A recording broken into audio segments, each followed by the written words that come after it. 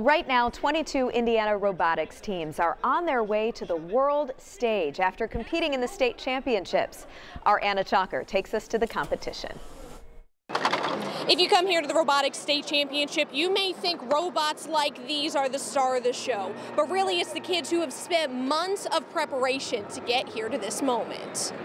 As these robots shoot and score, their student teams are in full control. You have to have really good communication and work together, because if you don't have that, then you probably won't score anything.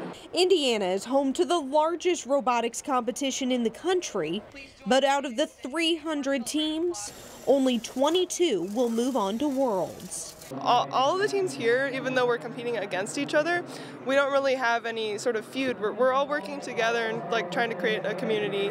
A community that is breaking barriers. We don't really typically see all girls teams, and it's getting harder and harder to get girls into STEM.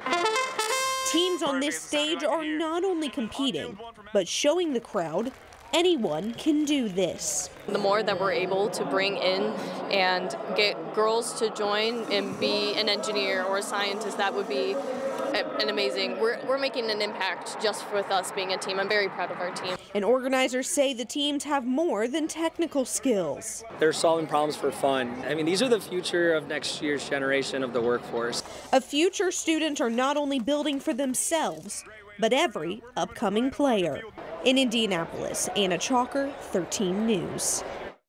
So the winners won't be officially announced until next week. The world competition starts on April 25th and it runs through May 3rd.